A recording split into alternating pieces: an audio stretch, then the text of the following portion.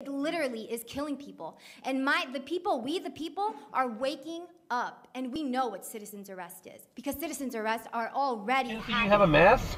No, I don't. Do you mind to put your shirt on top right here? I can. That'll be really appreciated. I'm sorry? You believe in that shit? Listening to the TV, brainwashing you from birth. And they want to throw God's wonderful breathing system out the door. You're all turning your backs on it. Doctor, I really have many question marks about your degrees and what you really know. I'm sorry, ma'am, but I don't think that you are worthy of your credentials. And I would ask suggestively that you go back to school and get educated. That's fine. I don't like you. You don't like me? You want to get out? No, I want you to take my ass home and I'll give you a shitty review. It's voluntary. You don't have to do it. They suggest it for a period of time.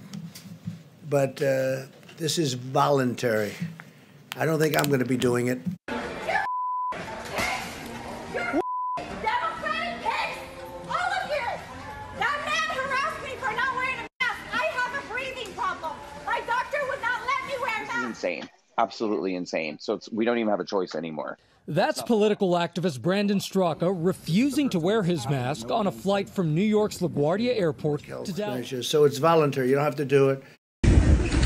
Bro, you gotta wear a mask, bro.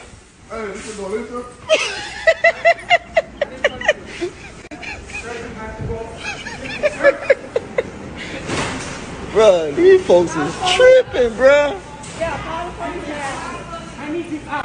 Hey, sir, everybody got on masks, man. Everybody got on masks, man.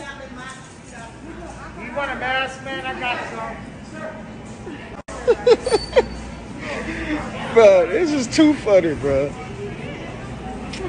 Poor thing, man. Look, he got a look.